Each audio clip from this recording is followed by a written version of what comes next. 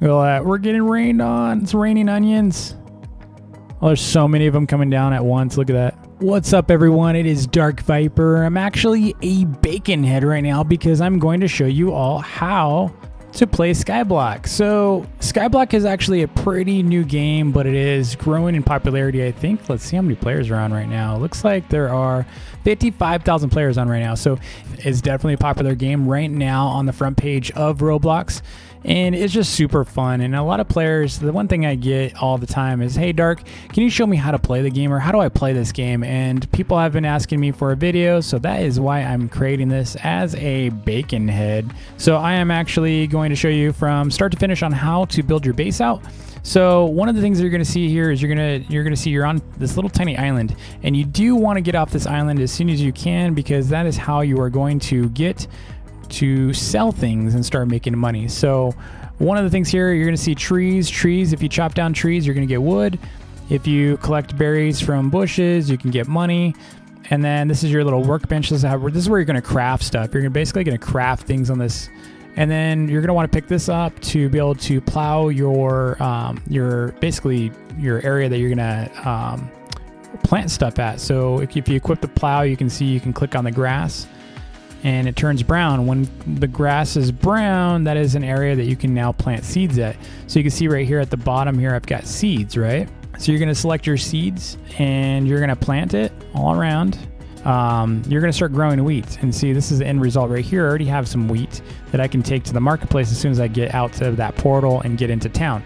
So here's what we're going to do. So I'm going to go ahead and take my pickaxe, and that's how you start breaking stuff up. And what I'm going to do is I'm going to create a path from here to there to be able to get out. So I'm going to go ahead and break this stone up, and as soon as I break the stone up, just like Minecraft, it's going to go in your inventory. And so this game is actually inspired by a Minecraft mod. I think it's called a mod. I don't know if it's a mod or not, but it is based on Hypixel's Skyblock, and there's also a couple other Skyblock versions, as from what I've been told. All right, we're at 20 now, so I'm going to go and build bridge across. If I need more, I can always use the pickaxe for more. Definitely don't do that. If you do it, just chop it up again, bring it back in your inventory. All right, so let's go ahead and do this. So after I'm done with these basics here, I'm actually going to go over to my other account. I'm going to show you how to make auto miners. So if you're curious, like, hey Dark, yeah, I already know how to play, but I need to know how to create my own mines. Well, I'll show you how to do your own mines. It's all good. So you can also break up the grass if you want. It's a little easier to break up, so I'm going to go ahead and do that to finish my bridge. So now that we're in the lobby, we can actually do a couple things. One of the things you're going to see here on the right is a baker, which you don't really need to worry about yet, but that's a little bit more advanced. So you can actually make food and stuff, but I don't even do that. It's not really required, so you don't have to like worry about bakers. The blocks, this is actually a pretty important merchant. So you can basically buy different types of blocks from this guy, and you can also sell some of them. So if it says buy, you can only buy them. If it says sell, you can only sell them. So you can't buy iron, you can't buy wood. You have to chop that down and grind that yourself, but you can buy grass, you can buy glass panes. The one that you're going to want to pay attention to are probably these two for buying, and then selling. I really wouldn't bother selling anything. I really wouldn't. I would keep all this stuff. I wouldn't even bother selling it. So just, you probably want to only think about grass and glass in this one. And then over here is where you're going to do most of your work. This is where you do your business. So you're going to sell your crops. So I'm going to go ahead and click on him, and we're going to sell our wheat that we just pulled from our farm. And you can click the all button so that it shows how much, shows pretty much, it selects everything that's in your inventory. And then it shows how much you're going to get. So I'm going to get 55 coin from that. And then I'm going to go ahead and go over here, and I'm going to go to the seed seller, and he can actually sell you saplings for your trees if you want to plant more trees. He can also sell you grape seeds. You don't have to worry about that yet. Onions are going to be the best. So if you really, really want the best seed in the game, this is what all of us are using to farm the most coin. And then since we're starting out, I'm going to go ahead and say we're going to save up for some carrot seeds in a bit. You can go and buy, if you really want to, you could buy wheat seeds, but carrot seeds is really the nice middle ground. The carrots aren't as expensive as the onion seeds. They're 200. I would say they're pretty good because you can get 4 seeds for one of these. And if you look at it, how much you can get for selling them is pretty interesting. Right here, you're going to get 25 for the carrots, but you're only going to get 30 for onions. So why would I want to go straight to onions if I can get 25 already? It's only a 5 coin difference, right? So what you're going to want to do is you're going to want to buy your carrot seeds. So that's what we're going to farm first. You don't have to worry about totems either. I'm going to show you how to do totems in a little bit on my other account. So let's assume we're going to go back to our base. We're going to farm some wheat for a little bit. We're 40 coins richer. The other thing you could do while we're waiting is you can go out to the mine. So over here is where you actually get your metals. So you're going to get your coal here, which is what you use to burn stuff. And I'm going to show you how to use the furnace in a little bit. So we got a little bit of coal here. And then you have over here, you're going to look for rock. So this is just plain old rock, like kind of what we already had at our base. But what you really want is iron. Iron is pretty much what you're going to use for the majority of advanced builds. Now you're probably curious, okay, what about killing stuff? Well, you could go into the adventure area, but you do need a weapon first. So you're going to have to craft a sword. And then in order to be able to go in this area, you're going to need to buy a key, an adventure key, which you can buy from this guy. They do cost 200 coins, so I could technically buy one now, but I wouldn't have a sword, so don't bother in this area. In fact, here's some, I finally found some iron here. So this is iron. You can see it's got like the little extra iron stones inside of it. You definitely just want to farm that, and then you can see I've got 4 iron ore. Well, this is useless. I can't use it until I heat it up. So I got to heat it up to smelt it into iron in order to be able to use it. So I'm going to go back to my base. I'm going to check my little wheat farm here, see how it's going. We're also going to pick some berries if we have a chance to. It looks like they're not ready yet. And then we're going to go and replant these guys. And sometimes you get a little extra wheat seeds, by the way. So yeah, they're not ready yet. Okay. So we're going to go back. Now I do want to show you how to craft. So in here is your basic workbench.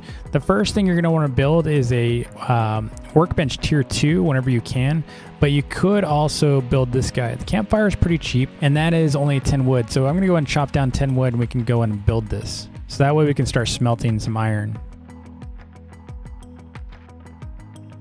Okay, so we're going to go and make our campfire now. Now that we have it, we can go and place it anywhere you want. We'll just keep it over here. So in order to smelt this iron, we're going to go ahead and drop on the campfire some wood to be able to have some fuel, and we're going to drop in some iron ore. Now we might run out of wood, so I'm going to go, there we go. So I got 1 iron ore. Now if I want to keep going with that, ooh, I have my berries. If I want to keep going with that, I got to get some wood. So I'm going to wait for the wood to pop up, and let's go see if I can make a sword yet. So I need 20 wood to make a sword. So I'm going to start essentially working on this so that I can harvest or farm some slime while we wait. Now slime do give you coin, so if you could grind slime, you can actually get a lot of coin doing that. All right, how much wood do I have? I have 11. I need 20. All right, I think we have enough wood now, so we're gonna go and make that sword. So now I have a sword I can go grind some slimes with. So while we wait for our wheat to grow, I'm gonna go and grind some slimes. Now, a key is going to cost you 200, but you're going to make that pretty quick with the slime balls. So you can see here, I can actually sell different types of slime balls. They give you different amounts of coin. So the pinks, you want to definitely grind those because they give you 300 coin, and they're pretty easy to kill. You just they don't spawn very often. But now I've got my key. I'm going to go ahead and go through the portal. Now you're going to want to be careful in here. You do not want to die, or else that 200 is wasted. But you can see here, there's a blue. So let's go after blue right away. Now, one of the things, the strategy for this in particular is it's pretty simple. So they're going to start coming at you. What you're going to want to do is try to kite them. So you can see here, you need to keep a good distance between you and them, and just make sure they can't, as long as you're like attacking them, keep that distance. And this is called kiting. Kiting is a tactic where you just keep a particular distance from something and make it so they can't reach you. Now you just saw I just got 1 blue slime ball just from that, and that's a bit of money already in my pocket. These guys are pretty common, so the green slimes are pretty common. Again, you do not want to let these things touch you. You will lose health, and you cannot regenerate health. Like you have to eat stuff in order to heal, and unless you brought food with you, you're probably going to die. And you can actually handle all 3 of these pretty easily, just like I am. Just make sure you're clicking on them. You can't just hit them with the sword. You just need, I mean, your sword's going to reach pretty far. See, these are ranged. These are technically like, it's like you're a wizard. You're like a Jedi with a sword from a distance. You can see I'm actually damaging them. As long as it's flashing red, I'm damaging these guys. So just make sure you're clicking on the cubes. You're gonna be just fine. You can see I've already like earned a ton of money just from doing this. So this is a really good way for you to grind coin while your stuff's growing and while you're waiting for things to work out. Sorry, I've already made a lot of money. I might actually, if I recall, I think these give you like either 50 or 100. I'll have to check to see how much coin it gives you. I just got another, oh, I got a green sticky gear. Now, green sticky gears are actually a crafting item. So if you wonder like, Dark, what do I do with this green sticky gear? Well, just keep it. And when you need to actually use it for crafting, then you can use it then. See, I just got a blue one as well. Blue ones will help you make, if I recall correctly, blue ones give you, isn't it industrial? I think it's the industrial saw, or I can't remember. I used it once, and I think it's the saw, or it's the cooker. It's the food cooker. Which one? I think it's the saw. I'll double check in a minute. I see another blue just spawned up there too, so we're gonna go grab that and see if we can get some. We can get some good for it. Ooh, another blue. Wow, it's a lucky day. Lots of blues. Usually it's really rare to see blues spawn, and we're getting super lucky with all these blues coming out. They may have increased the odds for them to spawn because they used to be really rare. I used to have to kill like, you know, maybe 30 for a blue or 20 for a blue to spawn. And they're just spawning without me doing much. Ooh, we got 3 of them on me right now. All right, let's go ahead. And by the way, if you are on PC, you can just hold down shift and it'll help you sprint. Mobile users, you're kind of out of luck there. They don't have sprint for mobile yet. All right, so you can go back to the adventurer now and you can sell these. So I'm gonna go ahead and sell all of these. I got 150 coin from my green slime ball. I have 5 of these. You can see I already have 500. So easy money, right? Imagine if we had a bunch of pink slime balls, man. We'd have so much money. So now I have enough to go buy some carrots. Now I could just grind that all night. And when my main account didn't work and I had to use an alt, I actually did earn about 20,000 that night on slimes alone. So if you're telling me you need money or you can't generate money because you don't have stuff, just go out there and grind. You can do it. So I'm gonna go ahead and buy my seed that I was looking for. I need 1 of them. I can't afford more than 1, I don't think, because my wallet right now only has 224. I could buy, though, another wheat seed because I have 125 now, so that's pretty good. Now, if you really wanted to, you could do tomatoes, but if you look at tomatoes, look at what they sell for. They only sell for 8, whereas like your carrots are 25 and wheat's 5. Well, tomatoes just aren't that different from wheat. The only thing that I like about tomatoes is I felt like I got more extra seeds at times from them. So I don't know if that's true, but I did notice I was getting a lot more seeds, free seeds from them. So I was able to grow crops very quickly with it. But I think I saw the same thing from wheat. So I just haven't tested that out yet. So let's go ahead and farm this. Let's go ahead and plant our carrot. So you can see a little carrot seed right there. And then I'm going to go ahead and plant my wheat. There's my wheat. All right, wheat is planted. So all my stuff's planted. So inside your crafting table, one of the things you're really going to want to prioritize next is the workbench tier 2. This is a little challenging to get. Look how much iron you need. You need 50 iron, you need 50 stone, and you need 50 wood. This is a little bit of a grind when you're a bacon head. Trust me, it's a bit of a grind. The next thing though, after workbench tier 2, you could look at upgrading your fireplace, your campfire, to a small furnace if you really wanted to. But what I would recommend is, you know, this is kind of cheese. So if you want to solo this without any help, then you're gonna have to do this on your own. You're just gonna have to grind it out. But if you have friends who play this game, just ask if they have an extra smelter. Trust me, they probably have one if they're playing this game. A lot of people are, you know, helping each other out with them. You might be able to get one from a friend. If you can't, then you're just going to have to grind this out, and I would highly recommend getting a small furnace for a while, because a small furnace will actually help you quite a bit. All this other stuff is just straight up decor. You don't need another basic workbench. Why would you? One of the things you're going to want to do with your workbench tier 2 as soon as you can is also craft an anvil. So I'm going to go ahead and jump over to my other account and show you all how to progress from this stage, just to accelerate things, because this is going to take a while to make this tutorial. So I'm going to go and basically show you what's next as if I was a bacon noob and had a little bit of money on me to be able to buy and craft the things I needed to do. So after you've built your workbench tier 2, the first thing you're going to want to do is build an anvil. That's the only thing you need to worry about. Ignore everything else. Don't get drawn by these little decor things. You don't need any of this stuff. What you need is an anvil. So as soon as you craft your anvil, basically what you're going to do is you're going to go over to your anvil and you're going to hit F on it to see what you can build. So in here, you can actually build an iron axe, and guess what? A steel rod. Now the steel rod does require 25 iron and 10 coal. So you're gonna be out there farming quite a bit, right? Well, here's a thing that's pretty cool. So if you go out there, let's go back out to the lobby and let's not pay attention to my base. Don't worry about that. I'll show you that later. Give you the tour later, okay? So if you come out here, you'll notice this guy over here, totems. So you don't want to have to come out here all the time when you're trying to get iron, right? Like, imagine trying to compete with this person right here for iron. Like, you would be so mad because they keep stealing your iron ore, right? They just go around stealing your rocks. It's going to be super annoying. You're not going to want to deal with that. So what you're going to want to do is save up for a totem, for a coal totem and an iron totem.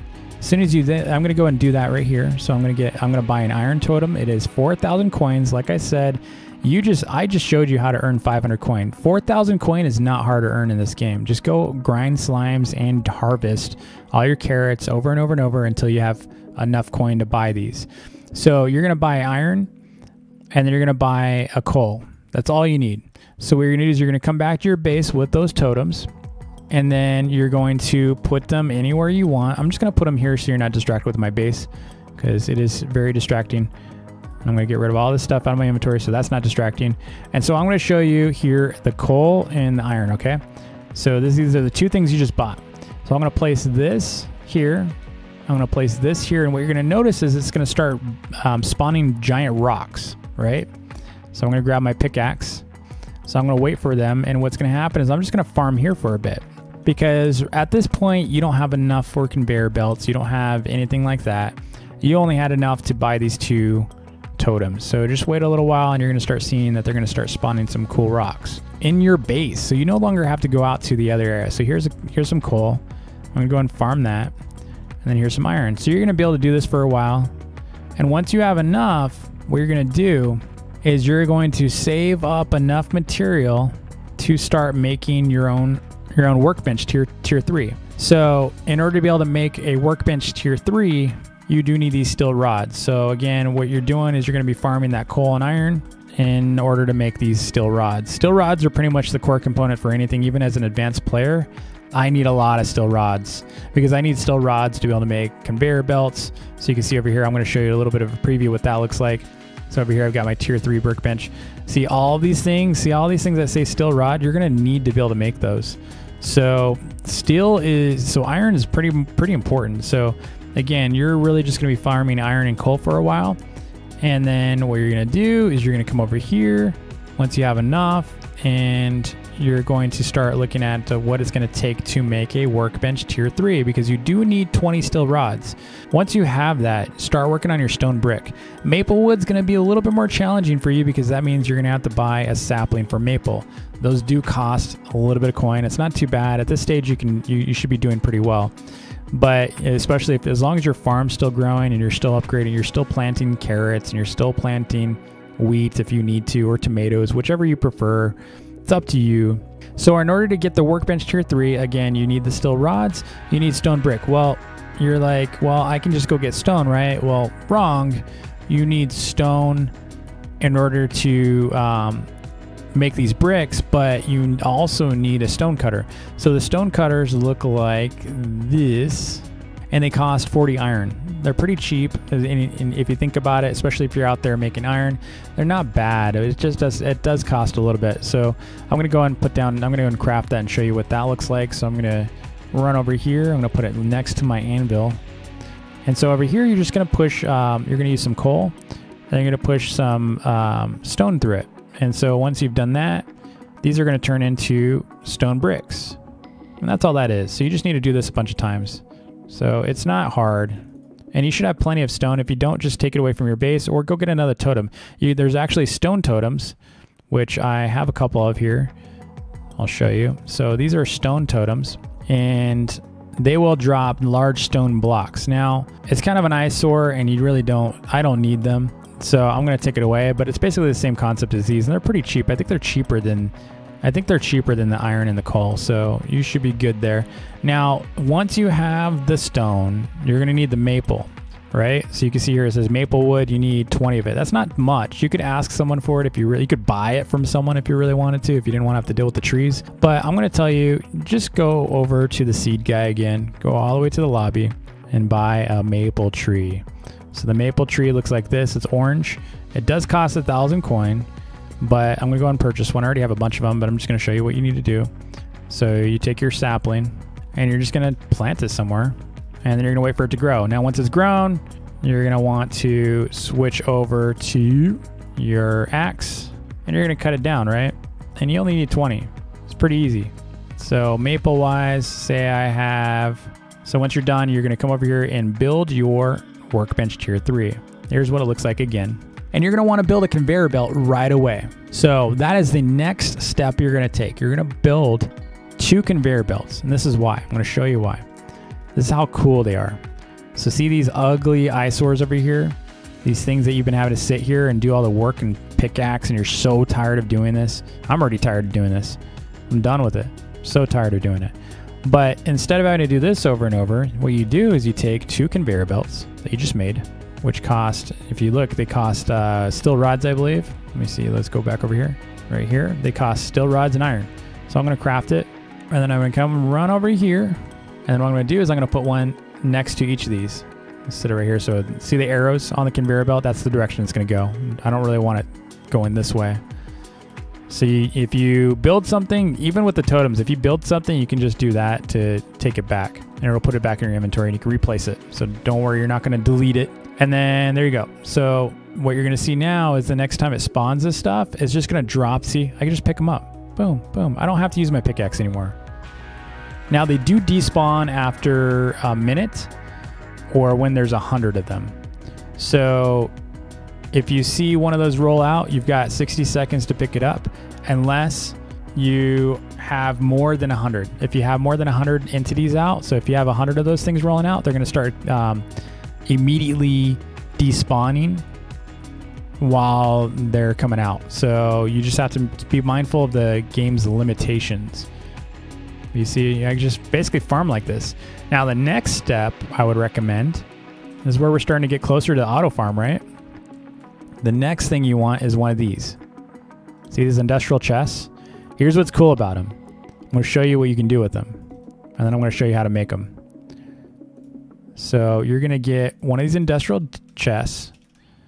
And you're going to place it right in front of, and it has to be connected. You can't just put this, you can't just do this in front of a totem. It won't work. You have to do it on a conveyor belt. So you have to connect it to a conveyor belt. And again, making sure the arrows are pointing in. If these arrows are going the other way, they're just going to keep coming out. So you point it into this guy. And what you'll notice is now that I've placed this, it's going to start automatically storing as soon as it places. Watch. It's pretty cool. All right, so 2 coal just went in. There's my 2 coal. Now I can also change the direction. What if I wanted to feed something else? Like I could just change the direction and now it's coming out, right? And I can make it go back in. So that's interesting for some later builds I'm going to show you. There's some advanced builds for cooking and auto stone cutting and things like that. You can do all of that using chests. So I would basically just drop my materials in and it would spit them out of there and it would just go down the conveyor belt and cook. So there's different techniques for that. And so here's how you build it. So chests are kind of expensive. They're kind of pricey. So I'm going to go over here. I'm going to show you what the cost is. So in order to be able to make an industrial chest, you do need a medium chest and conveyor belt and iron. So we already have a conveyor belt. You're going to need to make more of them. We know that they're cheap, right? So they're just basically steel rods and iron. But to make a medium chest, you need 50 wood planks and 30 iron. It's a little costly because now you're going to have to go and chop down a bunch of trees to be able to get enough wood to make one medium chest, and you got to have some iron here, so you need 30 iron, which you're already collecting anyway, right? You should be just sitting there over there collecting it, and then you got to cook it, which is a bummer. But now you come over here and you're going to be able to combine that medium chest with the conveyor belt and the extra 30 iron on top of that to make an industrial chest. Now it's worth it because what happens is while you're building your base, this stuff's still farming. Look at, there's 5 already in here. So it can store up to, what is it, 10, 40. It can store up to 40 different pieces in each of these industrial chests. Now there's other builds you can do. So like if you want to do like a split and store, like if you want a multiple storage chest, so if this one fills up, you can do another one. There's lots of different builds for that. Next piece though, so say you've already advanced, you're like, Dark, yeah, well past that. Okay, well now I'm going to show you something a little bit more advanced that I'm sure you're looking forward to, because it's really, really cool. So I'm going to show you the start of something crazy here. So if you look at this chest, it's full of onions, right? So I'm just going to go and pull this away. Now we're just going to sit here and look how fast it's filling up. See, I'm not doing anything. That's my farm working by itself. Here's how I built mine. There are a lot of builds out there, and my place is currently a mess. Let me tell you, it's messy. I know it, because I've been reworking it and I'm rebuilding it. So it is quite the mess right now, but I want to show you something. So check this out. Okay, so you can see here, look at all these things. So it's going to auto harvest. You just saw that the onion just disappeared, right? That's because what it's doing is it's harvesting it automatically and replanting seed, and it's putting it on the conveyor belt. Looks like that guy's stuck. I don't know why it's stuck, but you can see all of these, as long as they're connected to a conveyor belt, they're going to drop whatever they harvest onto that conveyor belt, and it's going to drop wherever I have it pointing to. So I actually have multiple layers of this going on, right? And what they're doing is they're dropping it straight into this hole. And then all of this, I'm gonna go ahead and break this down so you can see what's inside. These are all coming in. I'm just gonna go ahead and collect these because I don't like seeing them wasted. So you can see I have down here, it drops down. You can see it falling on us. Look at that, we're getting rained on. It's raining onions. Oh, there's so many of them coming down at once. Look at that. Jeez, we're getting piled on. We're getting buried. So basically what you're seeing here is there's a conveyor belt down here. I'm gonna go ahead and break this so you can see it. And so the conveyor goes and feeds into it just like the other. It's just like the other one, and that's it. It's a pretty simple build. It's not complicated. You don't really need help with it. You might need the materials, and so the materials did take me a while. I will tell you that what I did initially is I started out, you could start out with wheat if you really need to. I started out with carrots. So almost all of these were carrots. And what I did, and the reason why I go into one single chest, is I can sit here and auto click, right? So I can run an auto clicker on this. I earn right now, if I auto clicked all night, I could earn about, if I auto clicked all night, I would earn about 40,000 onions. And so imagine how much money I'm making in one night if I did it. Now, I've only done it a few times because I don't really need that much money. Same thing for iron. So I'll show you my iron farm. So iron is similar. You see it's full right now. I only have a couple machines running right now because I just don't need iron anymore. So I turn them off because this game, like I said, there are limits. So if you have farms, and okay, let me step back. There are limits to the number of entities you can have out. So if there are loose onions rolling around your farm, those add up to the 100 allowed by autos. So if you have more than 100 of these, so like this one counts, if you have more than 100, then they're going to start despawning. So if you had a long farm, if you had a farm with a conveyor belt that wrapped all the way around here, the time that those entities are out is basically limiting your farm. If you understand what I'm saying, is any of these things that are creating automatically these entities, they're going to start despawning on your conveyor belt because you've reached the limit.